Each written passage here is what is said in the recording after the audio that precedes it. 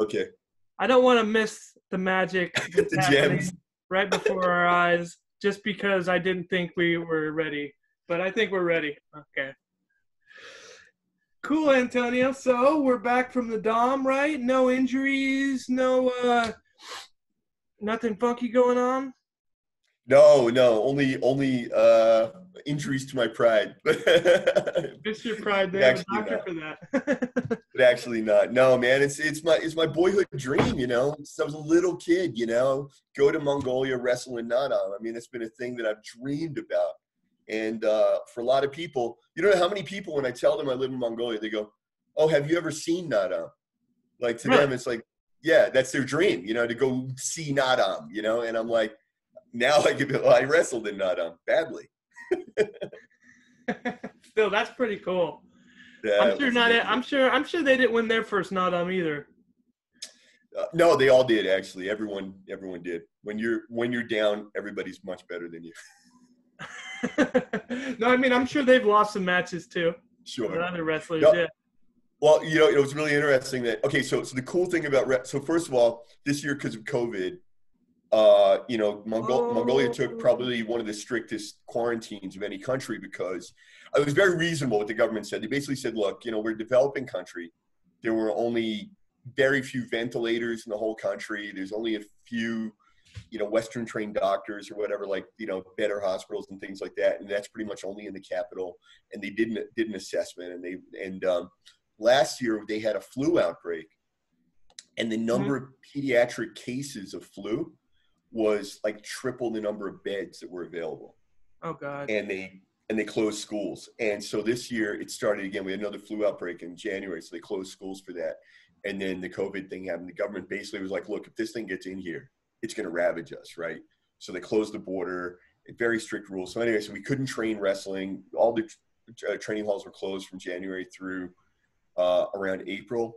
And I think, and I don't want to name any names, I don't want to get anybody in trouble, but I suspect that when I started training, I don't know that it was even legal, like because they would lock the door after we came in, and I thought that was really kind of strange. And the lights were up, but even that didn't happen until April. I think what happened in April, maybe it wasn't officially sanctioned, but it got to a point that the police were kind of looking the other way at that point because it was toward the end of the lockdown. But we only started training in April, so there was no training. And the other thing is, in February is Mongolian New Year, Sagansar, and they would have had big wrestling tournaments at Sagansar, and you can only get a ranking at Naadam. In fact, you can only get a national ranking at National Naadam, but you can only get a ranking at Naadam. So Sagansar, you don't even get a ranking, but how you perform in Naadam how you perform at Sagansar is usually predictive of what's going to happen in Naadam. Like they usually, if you win Sagansar tournament, you have a good shot at Naadam. And this year there was no Sagansar, so that was canceled. Well, that actually gave you an advantage because they weren't. Yeah, right. I caught them when they were down. Yeah. Everybody was perfect time to strike. Asia, so Mongolia is unique. Mongolia is really unique, but I take Asia in general compared to the States, like, or even Europe compared to the States. Americans are just so much about just get it, just do it, just do. When you have work to do, you just do it. When you have a problem, you just do it. And I remember in China when I was wrestling, when we had the New Year holiday, and everybody went home for 5 weeks. So we come back after 5 weeks, and I said to my wrestling teammates, I go, first of all, they all walked in, they're all really fat, right? And I say to them, I go, yeah, the holiday was terrible. We couldn't wrestle, so I was lifting weights every day, right? Because Americans, the first thing, I can't train. Either you're injured, you're sick, or the training's canceled. So, okay, well, I can go lift weights. And so I was lifting weights, and I was complaining that I hadn't wrestled in 5 weeks, and all the other guys were fat. I mean, they'd all gained 10 kilograms. And I go, what the hell happened? They go, oh no, I didn't move. I didn't move at all. That was in Chinese, Dobudong. So, I didn't move at all. They just went home and just ate and drank, and you didn't move. And I thought they were all going to come back with stories oh, there's a little gym in my town, and that's the only place I can work out, or, I was jogging or whatever. Nothing, just nothing. So. And this was was this Shuaijiao or that they were doing, or in China? Yeah. I was on the Shuaijiao team because They're super racist in China, and is it racist to say that? Is it racist to say racist? I guess it Yeah, depends on who you're calling racist. China. Let's not go there. Go ahead.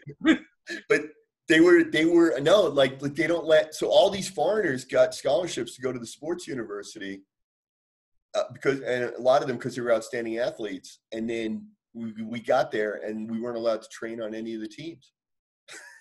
Yeah, that's pretty Like, hard to not call that word. and it's also madness because like I had a roommate the first semester, and he was a runner from Japan, and he was ranked number 6 in Japan.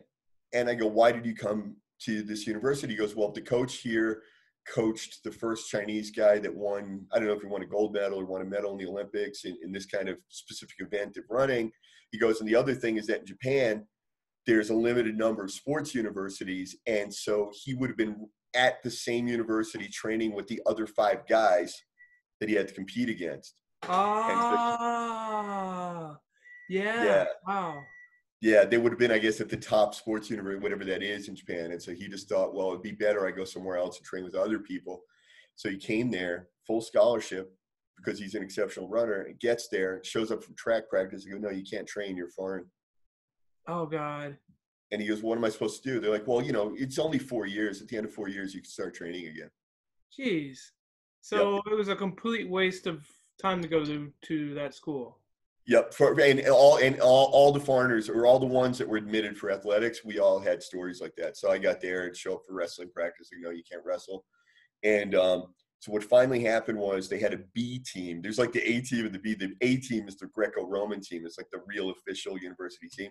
And then there was this B team, which was this Chinese wrestling team that, because of politics inside the university, it was housed inside of the Olympic sports sort of division of the university. Yeah.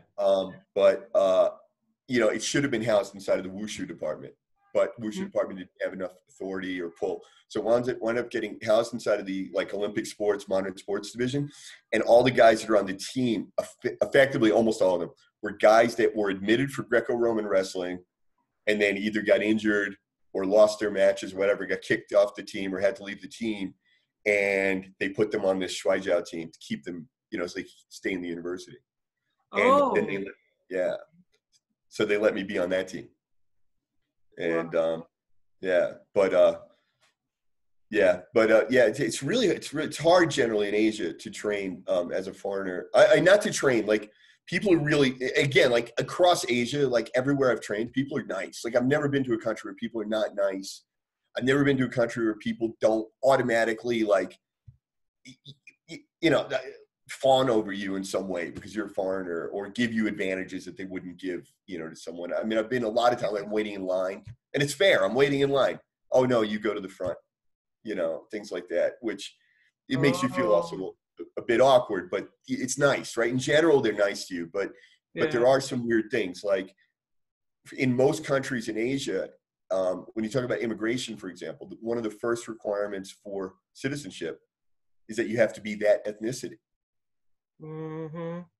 They almost won't, most countries in Asia, not all, but most, will not issue, a passport to someone who is not, that's the first requirement. You have to be that ethnicity. So, like China, for example, China has issued, I think, 2,500 passports in the last 20 years to naturalized citizens. Yeah. Yeah. So anyway, when you get in there and you're competing as an athlete, you get to the university and you suddenly find out you're not allowed to be on the team, or you're allowed to train. So like there was me, there was a girl named Kat, she was from Czech Republic, and she was allowed to be on the wushu team, but somehow when they went to competitions, she would even go with them, but she would have to register in the open division.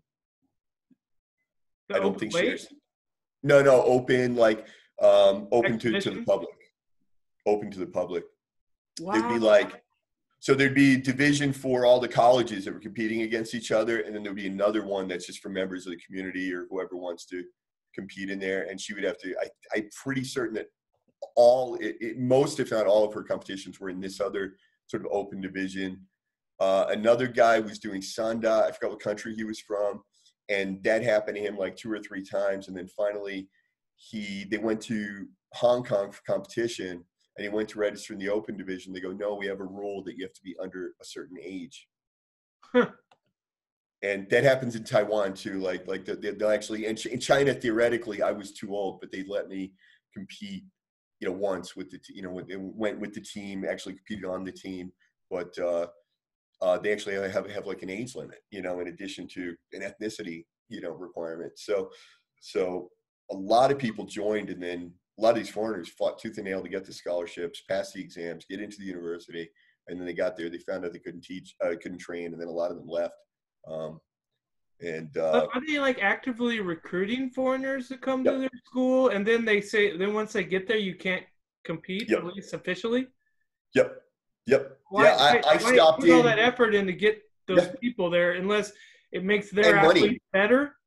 And money. We were all on full scholarship. We all had free dorm, monthly stipend, pocket money every month. And as a PhD student, I also had a research budget.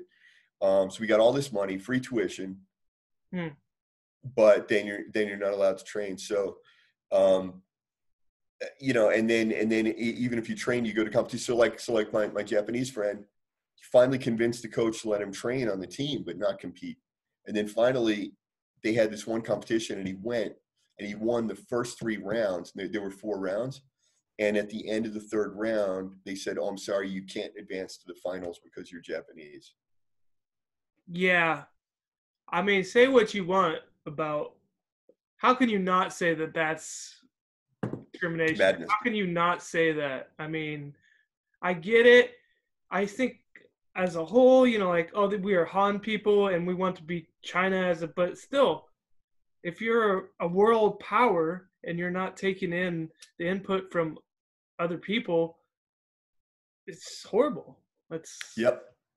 Yeah. And like here, I have a Mongolian friend that he was a 3-time NCAA Division I All-American. And I love that. America is like the only country that will let you be an All-American when you're not American, And I think that's really great about our country. He had a full scholarship for wrestling, and, he legitimately won. And so it doesn't matter that he's Mongolian and not American. Why should that matter? Yeah, I mean, I've heard other things too. Like, for instance, in the west of China, there's these ethnically Uzbek or Muslim that are Uyghur. actually way better at soccer than the Han Chinese. They're like run circles around them, but they don't make the team. Oh, that's across Asia. Malaysia has the same situation. Most of their really good athletes are Chinese, Chinese Malaysians, but the national soccer squad has to be Malay because they want to present a Malay ethnicity to the world. Oh, okay, so that's not just China. Yeah, no, that's across Asia that happens all the time. And last year I was at a wrestling competition here, and 2 funny things happened. So one was, one of the heavyweight wrestlers comes up to me and starts talking to me in perfect English. I'm like, what the hell? And he goes, oh, I wrestle at, I forgot the name of the college. A lot of them are at like these no-name colleges in the States, because obviously your admission is some metric of your wrestling ability and academics. Yeah, So, I got you. Yeah, but he's wrestling in the States, and he was here for the summer and competing. And so he was really cool. And then the Chinese team shows up, and they immediately, we're talking, in Chinese. And then it turned out that the leader of the Chinese team was Inner Mongolian. So I guess that's why they sent him, because he could translate for the team. And then all the athletes on the team were all ethnic minorities, which I thought was really interesting. Uh-huh. Huh. Yeah, like from Xinjiang and from Inner Mongolia. But in Inner Mongolia, so Xinjiang is the Uyghur people, but there's also a significant Kazakh and Mongolian population. Okay, Yeah. Wow. So what happened? So I go to this competition. So coronavirus. Not at first everyone was worried it was going to be canceled, and like the whole country was sad. They're like, Sagan Star got canceled, and Asian people, there's a bit of, I don't want to call it superstition, but it's kind of a belief that you have to have a good New Year. In the New Year, what happens at New Year celebrations sort of determines what's going to happen for the year. You want to have a good New Year's celebration, and then you know that your year's going to be good. And their New Year's celebration got canceled, so they're all sad about that. And then competitions got canceled, training got canceled. And then in June, they apparently allowed the wrestlers to go out to the steps and train in the training camps as usual. I don't know if they allowed it or if it just happened, but it did happen. So I went out to the training camp for a couple of times.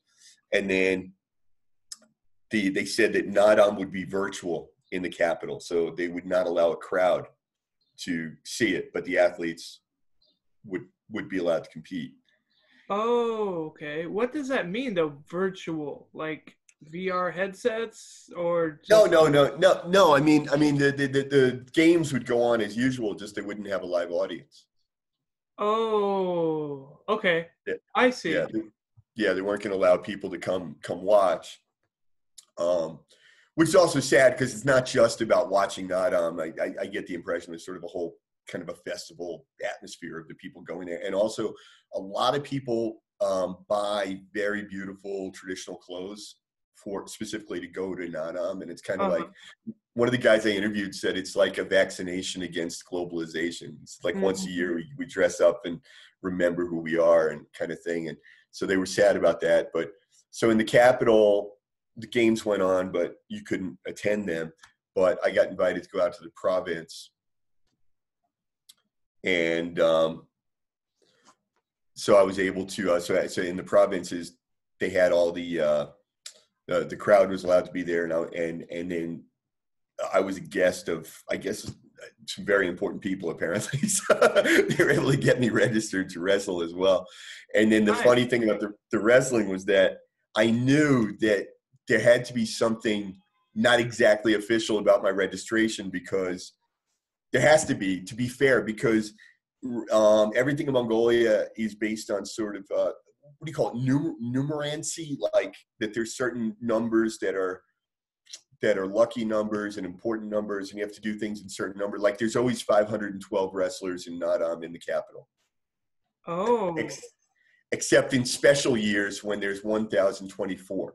Like there's certain numbers. And like in the Somes, like I was in a Somme, which is a subdivision of a province. Provinces are divided into Somes. I was in a Somme that had 2,500 population, but there has to be 6 rounds of wrestling. Like there has to be. They have to make the numbers work out that there's 6 rounds of wrestling, and you have to win 6 rounds to be crowned the champion. And there's specific animals that they assign you. If you win 5 rounds, you're a lion, and if you win 4 rounds, you're a Garuda, I believe. You know, whatever this hierarchy of the animals, and it's how many wins you have. So it has to work out that way. And so I thought, if they put me in there with someone who's not good, and somehow I knock that guy out of the competition, that's not fair to him, and I'm definitely going to lose in the next round anyway. And if they put me in there with somebody who's good, it's a little bit not fair too, because he's just going to walk over me, and that's not fair to the other people he's competing against. So what was really funny was when they called my name, they called me and all the other wrestlers, and it was at the second round, which is also weird. They put me in the second round instead of the first round. So I walk out with all the other wrestlers. They pair up, they start wrestling, and I'm standing there all alone. So the first guy to win his round, the judge turns to him and goes, "Wrestle that white guy." The white guy? He goes like the first guy that won his round, the judge says to him, wrestle that white guy. Yeah, wrestle that foreigner, whatever he said. Yeah, because he'd already won. Like he'd already won, right? So he's definitely going to advance to the next round. So it wasn't going to alter the outcome of Naadam, And so, and there was no way I was going to beat him. And it turned out that he was last year's champion. So. Oh, really? Yeah. So you got to wrestle the champion? Yeah, I got to wrestle the champion. Okay, so can you see the screen share? Yeah, so this is me. So this is really funny. So this guy in the picture here, he's one of my friends from Ulaanbaatar, and I didn't know he lived there. He didn't know I was going to be there. We bump into each other, and he goes, "I know you from the MMA gym in Ulaanbaatar." And I just knew him from the MMA gym. We'd only met a few times, but anyway, now we're like best friends because we met at Naadam. So what I didn't know is he's a master of sport in boxing. Okay. they have the Soviet system here where, you know, you're the master of sport and it's like an official title. So he's a master of sport in boxing and he doesn't know how to wrestle. That's what I knew from the MMA gym, is that he doesn't really know how to wrestle. Huh. But apparently he does national wrestling. He said it's his hobby, but he made it to about the third round. I think he actually got a ranking, got an animal ranking. Sweet. Yeah. It's just everything about the experience. I mean, everything about Mongolia is really interesting to me. Everything about the culture, and then getting to wrestle. The fact that I got to walk around like that, be with these guys, you know, from the inside rather than just outside was just such an experience, you know. So these pictures here are a national training camp that I went to. I was there last year. Excuse me, I'm going to close my window.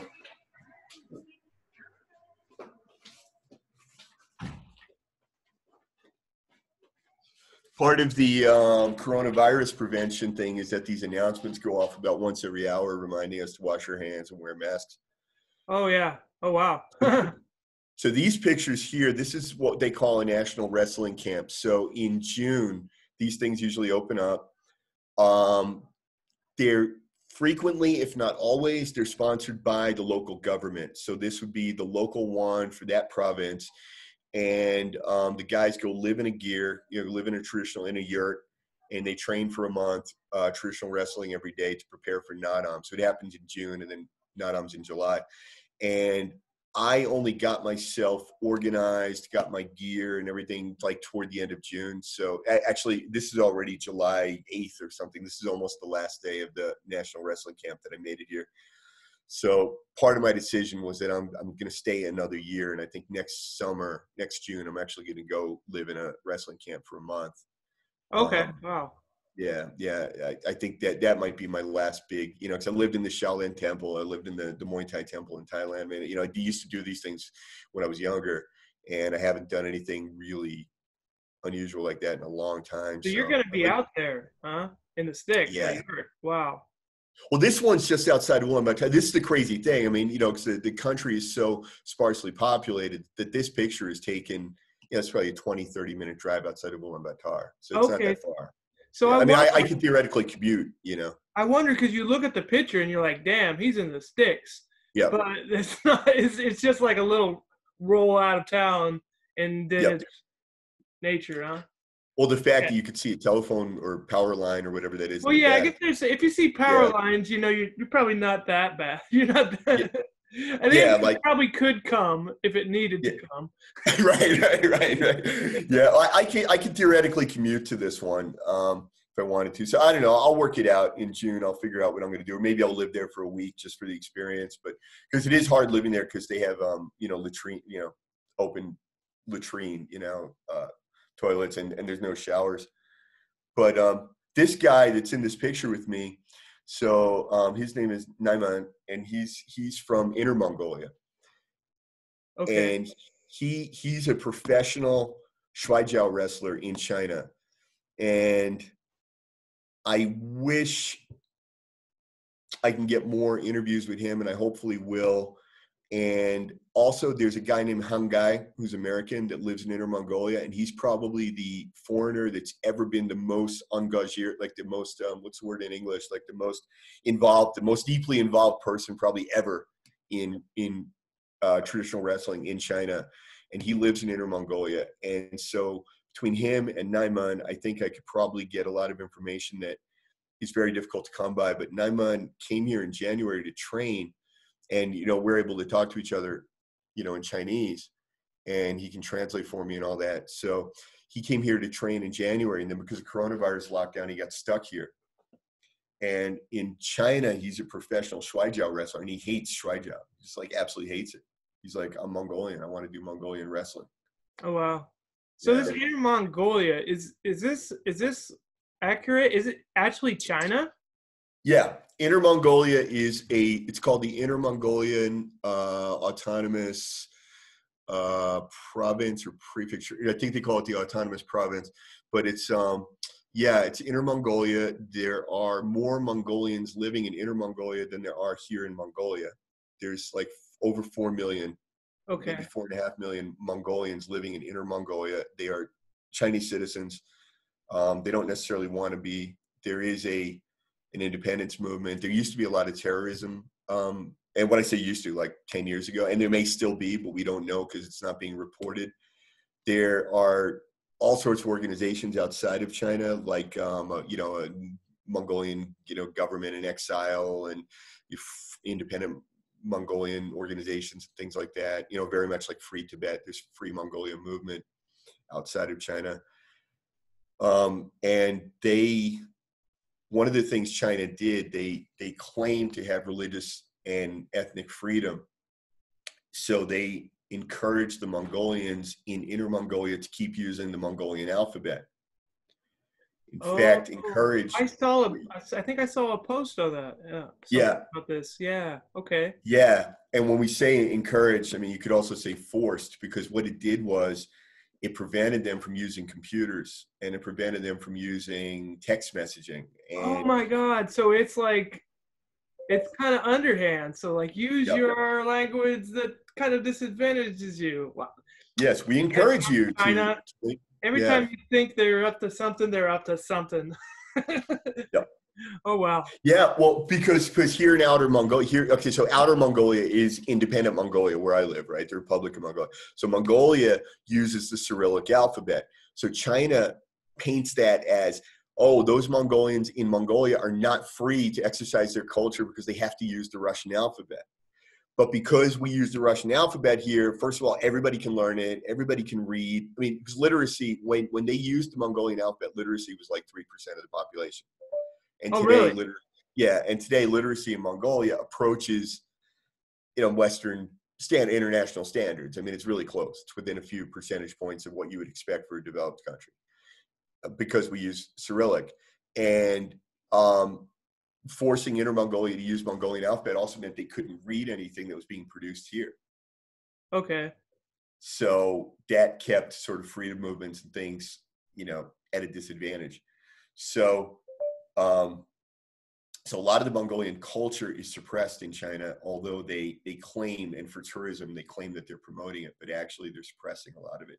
And so I don't know to what extent the Mongolian wrestling, is allowed to, I mean, I know that it's happening, and I see Han guys constantly training and wrestling out on the steppes and things like that in Inner Mongolia, but I don't know to what extent they have the official Naadams. I mean, I know that they have it, but I don't know exactly how it works. And so, like, why is he a Shuaijiao wrestler and not a Mongolian wrestler? Or is it because financially there's no support from the government if you do Mongolian wrestling, or there's no professional sort of element to that, and is that a sport at any of the sports universities or not? Is it suppressed? So anyway, so he winds up on the Chinese Shuaijiao team, which he hates, and that's his full-time job. That's his full-time but you can have a full-time job in Shuaijiao, huh? I mean, sort of. You have to remember that the average income in China is $10,000 a year. So they're not earning a lot of money. And then if you look at Inner Mongolia, the average income is probably something like $500 a month. And so as a professional, athlete, they just call it Zhuanye Dui. And Zhuanye has the meaning of professional, but it also has the meaning of being your major, like in a university, that's your major. So when he says to me, well, sure, Zhuanye Shuaijiao, so like, it sort of means he's a professional athlete, but it probably means that he gets like 2,000 RMB a month or even less, maybe 1,500 RMB a month from the government, which is like less than $300 a month from the government to train and compete in Shuaijiao. So that would be the extent of what it's not a professional athlete in the sense of like being a professional boxer in the States or something like that.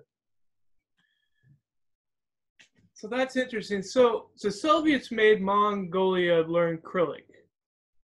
Yes. But before, when they had their, I think this is an example of their native language, right? Their native. Yes, right. So before the literacy rate, you say it was much lower. Yeah. Okay. If you look at this post that you've got up here right now, Mongolian reading and writing was much lower. Yep. Okay. Yeah. If you look at this post that you've got up here right now, this is by a friend of mine, Sonom Sengi, and so he posts. If you look on the right, he's written in Mongolian language, but it's in Cyrillic. Okay, and that's how we write here. And because of that, they're able to write on computers, they're able to text message, and literacy is very high because it's just an alphabet. You just Yeah. learn it. It takes you a week, a month, whatever it takes you to learn an alphabet. If you look at the one on the left, that's Mongolian traditional script. It's written vertically. The letters are very hard to draw. When that was the official script of Mongolia, literacy rates were probably less than 3%. Okay.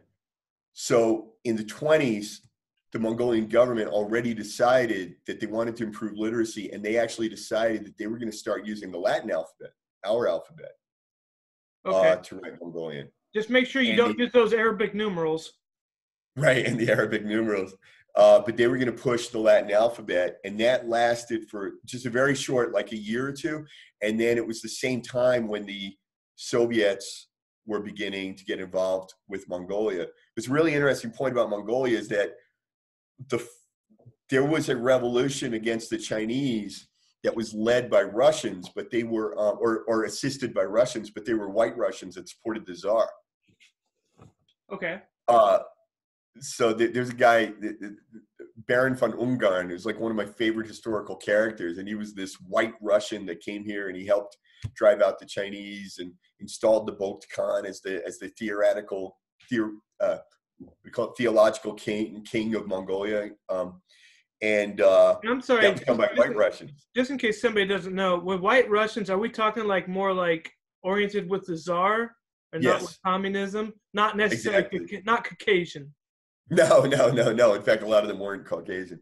But Okay. yeah, white Russian just means they supported the Tsar, as opposed to the Bolsheviks, as opposed to the communists. Okay. So there was that revolution, and then within very short period of time, there was a second revolution that was done by the communists, or aided by communist Russia. And when that happened, then they began cutting ties with the West, and so they adopted the Cyrillic alphabet instead of the Latin alphabet. Are you familiar with Cyrillic? Mm-hmm. Oh, you probably Yeah, I have read to if you Cyrillic. get around, huh? Yeah, and I went to school for Mongolian until COVID started, so I don't speak it. I mean, I know some, but I can read Cyrillic, so that helps a lot. And then there's so many loan words from Russian, from English, and then there's a lot of loan words in Russian that came through Germany, and I don't know if it's because East Germany was communist and somehow that happened, but so there's a lot of times when I'm buying products in the store and like I read the label and yeah, I'm drawing either from German or English, and or Russian, and I can read what it says on the products. Wow.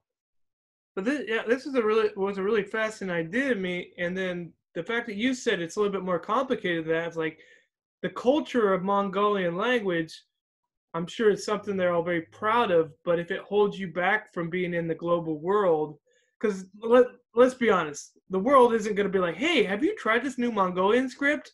It is totally the bee's knees. We need to get rid of everything else. It's like, Yeah. There's the culture and the repetition and probably the peacefulness behind knowing that you're connected with that culture. But kids can only learn so much, Yep. They already got math, science, language Yep. of their own language. And then now you got to learn 3 alphabets. Yep. I mean, something's got to give. So it's almost like their own native language might hold them back a little bit as a country. And that's kind of sad, but I don't know. It's really thought-provoking. It's a reality across Asia because like in Cambodia, I worked in Cambodia for years, and when text messaging first started, obviously there were no Khmer keyboards. In fact, computers didn't even have Khmer keyboards at that time, and there was certainly no software that was written in. Like you have to know. First of all, I don't care what language you speak, even the most global language that exists. At some point, when you're using a computer or software or websites, you have to know English. Like even major languages, like you can buy, Microsoft Office and it's all in German or it's all in Chinese and everything, or Japanese. There's always going to be some function, some message, something where you have to know English. Mm-hmm.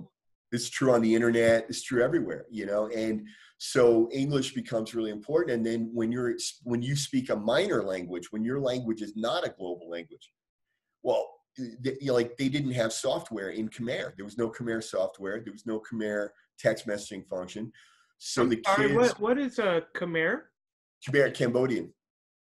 Oh, okay. Cambodian language. Cambodian. Yeah. Okay. So when I was working in Cambodia, so they didn't have any of this. So what happened was, so they had to go out and learn the English alphabet or the Latin alphabet, and then try and find a way to transliterate their Khmer language into Latin alphabet.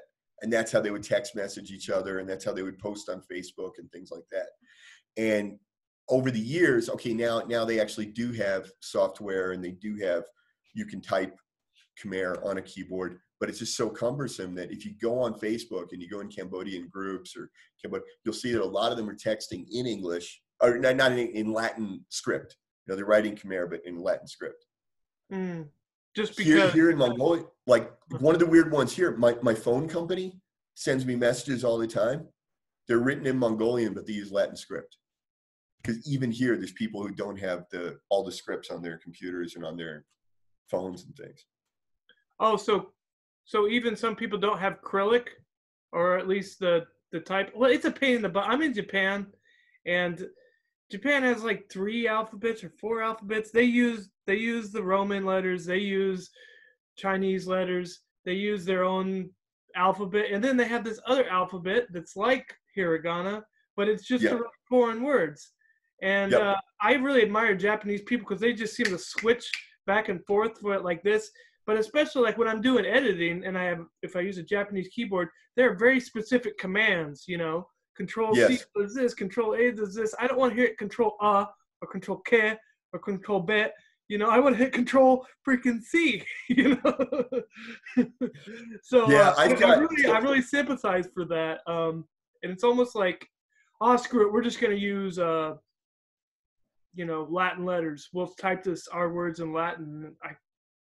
Yeah, and also, you're in a major country that produces, you're in Japan, they make cell phones, they make computers, so they can go ahead and make them,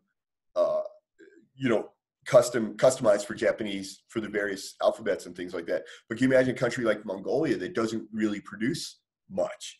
So when you have a cell phone, like when you go into market here, there's Russian products, there's Chinese products, there's German, there's from all over the world.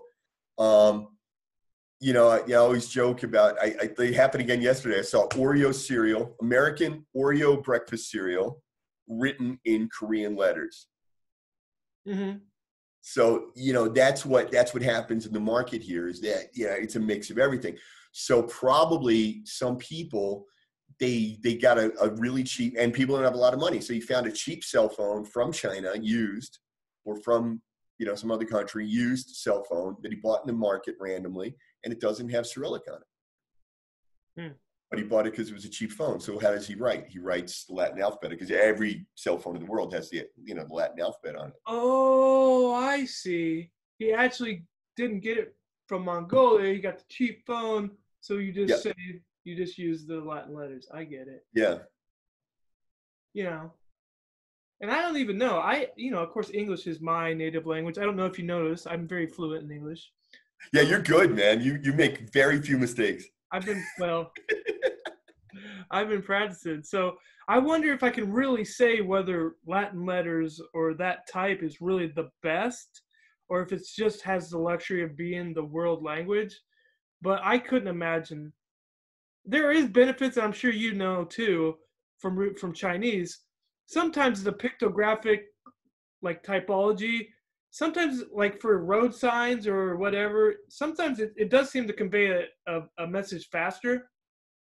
Like falling rocks, if you know those character, like you look 1 character, 2 character, and then instant death or something, it feels like that is kind of a luxury. But if you had to have a database that actually remembered these sounds, and it could be this shot, could be this shot, or this shot, man, I can't even imagine as a native English speaker how you could make a good technological workflow with so many freaking different technologies. So if you look at Vietnamese, like I studied Vietnamese when I lived in Vietnam, and that would be a really good example. Vietnamese used to be written with the Chinese characters, and Vietnamese has tones. So like you said, this sha or that sha or the other sha, and they all have different meanings. Vietnamese has tones. And so when French speaking priests introduced the Latin alphabet in Vietnam, they had to invent an alphabet for Vietnam, and they had to, how do you do the Tomar and whatever.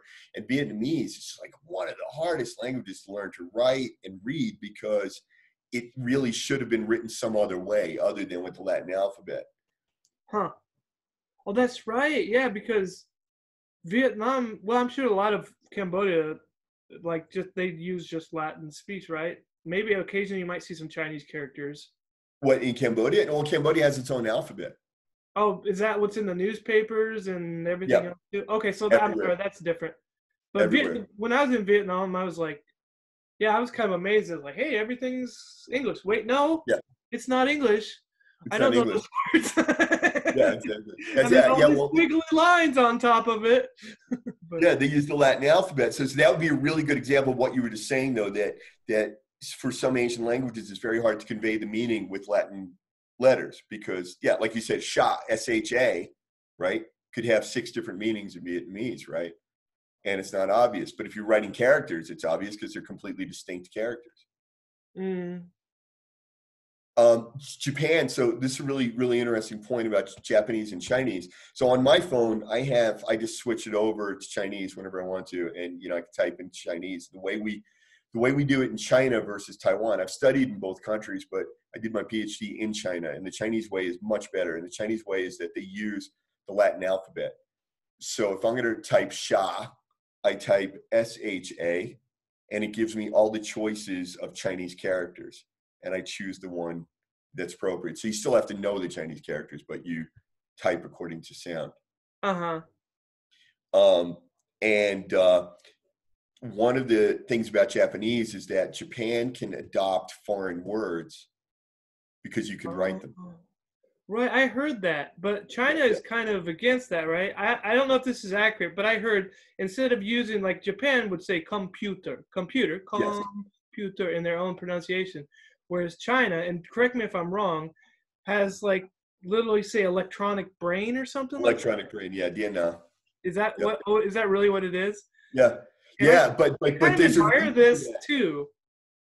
They are, okay, so they are, I don't want to use the R word again. They don't like things that are not Chinese. They don't like things that are not Chinese. Okay, we'll say that. We'll make our sentences progressively longer because of words we won't want to say. They dislike the global influence of, no, but the other issue is that with Chinese characters, there's no way to write foreign words. Mm-hmm. I can't write computer in Chinese. How am I going to write computer with a picture, right? With pictures that already exist, you can't write foreign words. It is very difficult to write foreign words, so they just make up their own words for things. So computer is not, it's like the only country where computer is not computer or some mix of that. It's has its own word. Well, I mean, in some way I admire that, because in Japan there's this thing called wasei ego, where it's like, I don't know how, so somewhere down the line a Japanese person heard the English word and said, yeah, I think it means this, and everybody just ran with it. And sometimes it's very minor differences, but sometimes it is, I can't think of any good examples, but like, for instance, merito, like, I had to read this for my English lesson plan, and it was like, oh, these are the different merito. And I was like, oh, so merit, so it's something that you earn or something you get. And it's like, no, this is just like something that's, I don't even remember what the real word was, but my boss was like, did you read this? And I was like, yeah, but I thought that was merit, right? Merito. And it's like, no, these are like the selling points. Oh, this is what you get, not what you earn. Benefits, like. Yeah, it was more like benefit. Yeah, it was more like benefit than merit. Like, merit was something I thought, oh, you do this and you get this. But no, yeah, so, it's similar, and it wasn't really a big miscommunication, but I was like, oh, at a certain point, somebody heard this word and said, oh, it means this, so let's reuse it again. And it wasn't that big of a difference, but there's other examples where the difference just gets bigger and bigger. But where China's like, nope, we're going to call it electronic brain, and that's how we're going to refer to it. That's how we're going to. This is what we mean. I kind of respect that, but I know that's problematic as well. There's a lot of really funny, okay, so there's a whole area of linguistics, which is basically when a word has been borrowed from another language, but then it has a different meaning. Uh-huh. you know. And then there's another area, and I forgot the names of all these things. One of them is called a calc. One of them is a loan word. One of them is whatever. There's different terms. But another one would be a word like salaryman, right? Okay. Salary is an English word. Man is an English word, but we do not have the word salaryman. But Japan does, and it's a cool word, and it definitely describes, what they want to say with it. It makes sense, but we don't have that in English, right? And they made it up out of like English words. Well, that's probably an exception because actually, salary man, it seems that maybe because I know what it is, it seems even though it's not an English word, it does put a very quick image. I feel like I know who this person is, what this Yeah, person does. If I hear salary man, and of course, man is in it, so it's gender specific. But I'm sure we could have a salary woman, but that's harder to say, So let's just say it's a Japanese word, so there's female salary man, male salary. Oh yeah, but yeah. yeah, So yeah, sometimes I guess it works, and sometimes we drop the ball. But yeah. Like in most of the world, cell phone is called a hand phone. You know, okay. much of the cell phone is called a hand phone. Again, it's an English idea, and then there's another. God, I wish I could remember all the linguistic. There's a term that when you translate directly from another. So, for example, hand phone is then translated directly into Mongolian, right? So they would say like gar utas, which means Oh, which literally means hand phone. They're not using the English word, but it was translated directly from hand phone. oh. Well, so one language makes a certain interpretation, and then they wind up having to teach another country that, and then they just run with it, and the telephone line gets bigger and bigger. Yeah, telephone line. Yeah, or Because what? okay, because like the Mongolian word for spinning, like if you drive past a gym and they have the sign of all the classes they offer, Mm-hmm. spinning, kickboxing are all just written in Cyrillic, Okay. and it's spinning and kickboxing, and it's just written in Cyrillic. Like, so they've taken the English word, they've just written it in Cyrillic, right? Whereas like gar utas is a translation of the word hand and the word phone. Mm. Wow, I totally didn't expect to go down the linguistical alley, but I'm glad we did. That's my other thing is my linguistics, economics, and wrestling. That's my I mean, you can't say they're not connected in some level. um, yeah, so cool. So let's wrap up with more Naadam yeah. and then uh, I want to show a little some of your YouTube channel, if that's all right. Sure, sure. When's the last time you posted on YouTube? Or you haven't been promoting No, this recently? I haven't even done a video about Mongolian martial arts or Mongolian wrestling. I kind of stopped. I did the Martial Arts Odyssey, the video series. It started as a print series in Black Belt Magazine in 2003. And it Mm-hmm. went as a print series, and then it became an official column in 2009. It's called Destinations in Black Belt Magazine. And then I did the video series started in 2007. And then once I started fighting MMA, it became a lot less interesting because I wasn't doing so much out in the field research anymore. So I only posted sporadically. And I think the last thing I posted was probably from India in 2018, maybe. When I was training in wrestling in India, that might actually be the last time. I posted from Bali and I posted from India. Those are kind of my two big adventures I did in 2018 and 2019. And I haven't even done one on Mongolia now.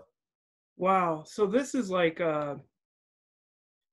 because I was always like trying to brainstorm ideas to do like for martial arts, and then I was like, yeah, and then I was like, wait, no, this guy's already done that. This is awesome. Yeah, I think there's 250 episodes, I think, roughly 250 episodes of Martial Arts Odyssey, 10-minute episodes. Uh huh. Yeah, no, that's amazing. And especially that you're like, it's probably not the biggest audience, but like I like that you cover like the not necessarily obscure because I'm sure it's very special in the places that they are, but I just think that's really amazing. I just can't get enough of it. I was like, Thanks. I'm, Yeah, I think that I'm going to take a different turn now. I think that I am going to do, obviously, I'm going to do some videos from Mongolia, but I think now what I'm going to do, I'm actually going to hire, people to do it professionally rather than you know, oh, too. Yeah. Oh, so you were doing all of the filming, the editing. everything. Yeah. This is before they even invented the selfie stick. I mean, I'm shooting, I'm starring, I'm editing, and then people want to call me. People, you look at the comments, people are always complaining. They're like, "Oh, your quality is really poor." Yeah, it's like I'm like a one-man team. Yeah, I have to wrestle and make sure it's a good shot. I mean, like, get off my ass, YouTube. But it's amazing though. But you were doing this like 10 years ago, and everybody's trying to like have something cool on YouTube, and but you were doing it. I just think it's really amazing. Oh, The funny thing about Martial Arts Odyssey was that people who criticized me, would say that they could do better, whatever. And what was really interesting, there has never, I think even until now, there are people that produced one video, which is dramatically better than anything I've done. Because now people are producing in their phone a better video than what I was able to do in 2007, yeah, yeah. But I haven't seen anybody go 250 episodes, and I haven't seen anybody go more than I haven't been monitoring it so closely now, but let's say through like 2015 when I was still checking periodically, there was nobody who went 2 or 3 episodes. They would go do one great one about Thailand and like, oh, this is the first one, and I'm going to do the world, I'm going to do better. Okay. And then they maybe went 2 episodes, 3 episodes. Like, right. Now, somebody can make an amazing video of them just sitting in their living room. yeah. That's not that interesting, but it has all the necessary stuff to hit the algorithm, and but it's Yep. like, this is just great content. And like in real life, we don't have things optimized for our viewing pleasure. We have to find out more about it. We have to research, we have to search, we have to do it, we have to try, we have to fail. And yeah. But if you see the trend in social media, one of the most popular media now is Instagram, which Instagram effectively has very little information. It's just pictures. It's just visuals. Uh-huh. Like journalists, for example, still use Twitter because they can write stuff. Facebook, every time I think Facebook is dead, I find out there's another application of Facebook that's actually really important for, political writing, for different kinds of journalism, for disseminating information. And I'm realizing that the world is moving to, people want snappy, attractive video images, and they want less information. So like my video, someone will produce a better Kushti wrestling video than what I have here, but then what's the information? And there'll be very little, or they don't have the interviews, or they don't have, because India, I don't speak Indian. It's one of the I don't speak Hindi or any of the languages that they speak there. But in probably 70-80% of the videos that I produce, I mean, I speak the local language and I'm interviewing the people, and I use translators as well. And here I'm interviewing, the guy whose house I'm staying at, my coach. He's the #1 wrestling journalist in India. And people don't have that, and they don't seem to want that information. I don't know. They just want nice images to look at.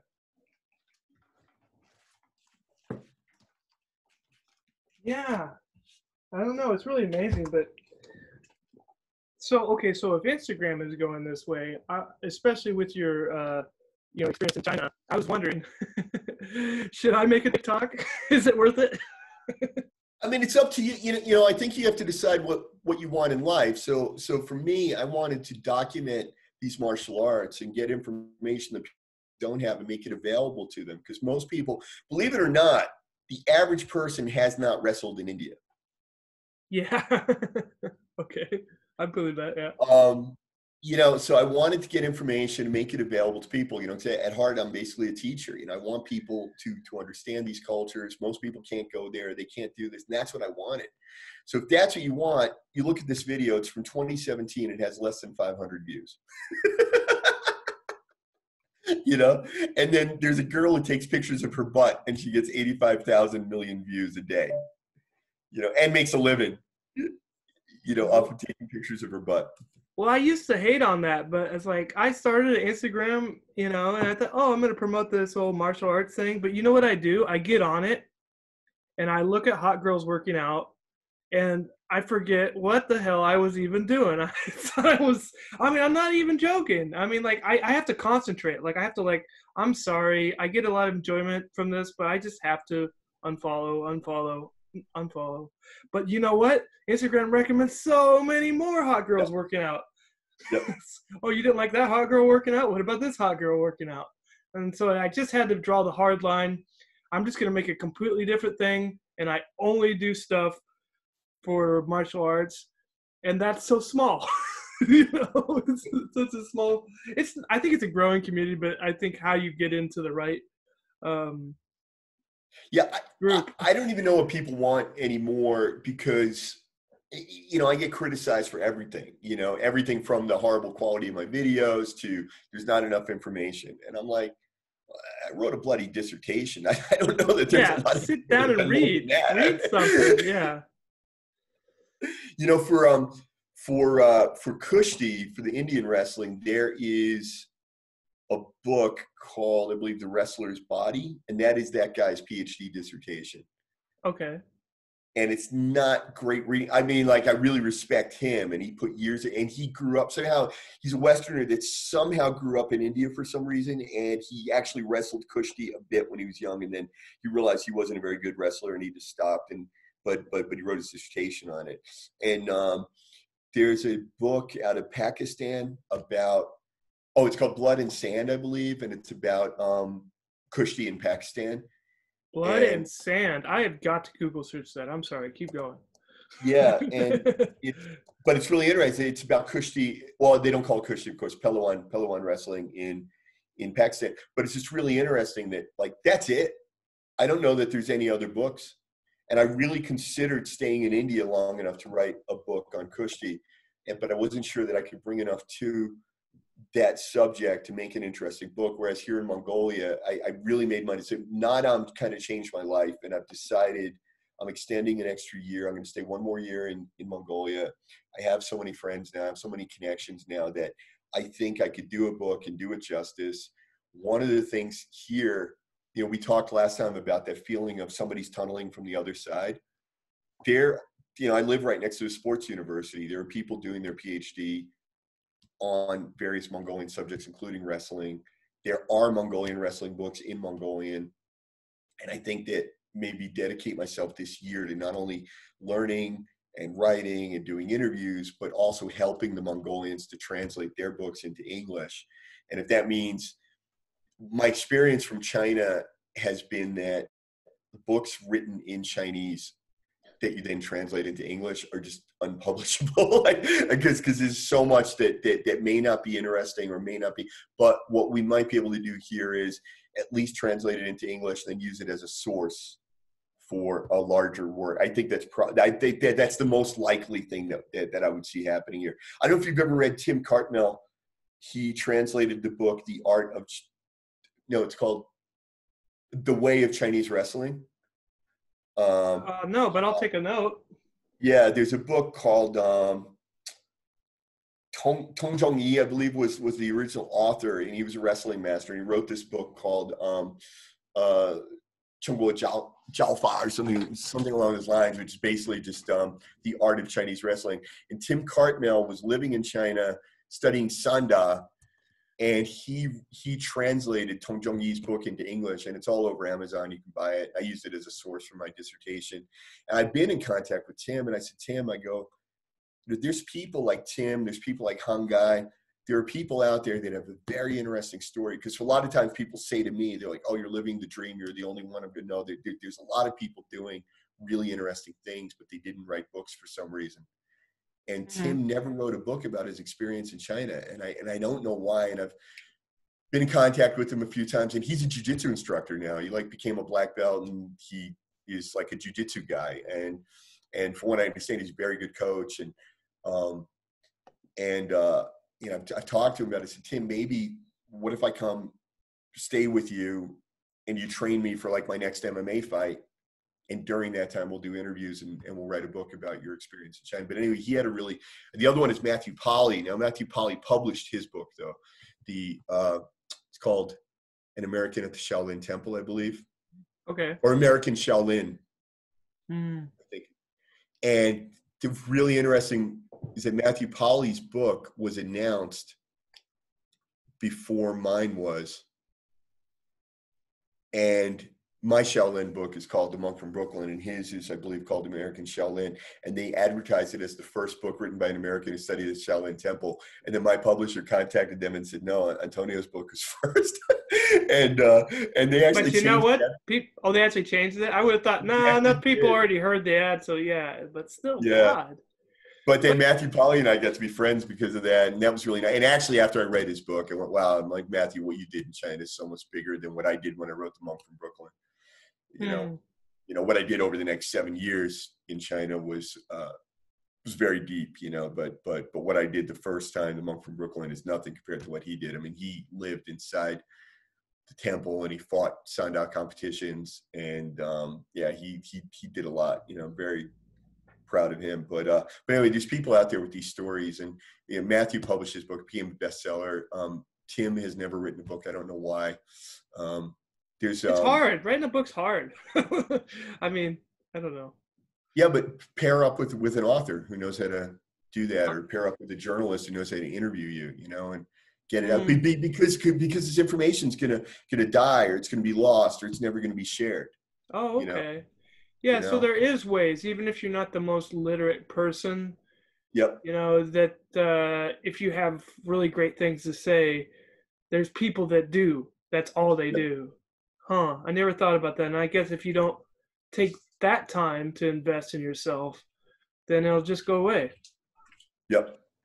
Huh. Yep. And when I talk to people like you, when we're doing podcasts and things, I realize there's a lot of things I didn't write down. As much as I kept a diary, there's a lot of things I didn't write, and then we talk about it. And I actually considered pairing up with a journalist to write my book about the sports university, because I never wrote it. I never wrote a book about being an American training in the sports university in China. And obviously, no one's ever written a book like that. There's very few Americans. This guy named Robert, who was a year ahead of me, but he was a master's degree student. So he graduated the year before I did, but with a master's. So I was the first American to get the PhD, and I would assume the only one. And I don't know that any Americans have been admitted since we graduated. So there's very few out there that have done that. And so that book would, I think that book needs to be written and let people know what it's really like inside of a sports university in China. Wow. Yeah, that's wow, man. I'm sorry. Linguistics, China, Mongolia. Well, I think that's a good thing about a podcast is you have to spend time with people, so yeah. I could just clip like 1 3-second horrible thing that you might have said and not even let you finish, but I think the whole thing of podcast, we sit through it and then we kind of find out a bigger picture of something. So on that note, I really appreciate it. I wish we could talk more, but let's call it a wrap for today. Yeah, we're all over the place. Well, listen, guys. Yeah, I really appreciate it, Colt. I appreciate your support. I appreciate how much you love wrestling and judo, and you're promoting martial arts. I really, really, I love what you're doing. And thank you for having me on. I'd love to come back again sometime, and we'll talk about anything you want to talk about. Same here. Or maybe I can consult you on my crazy theories, and you could either confirm or deny. We could do that, and we could have readers write in about their crazy theories, and we could address crazy theory episode. All right. Well, it's been a blessing. Thank you, and let's talk again soon. I'm glad you made it back safe from the Dom. Thanks a lot, man. Have a good day. Yeah, you too.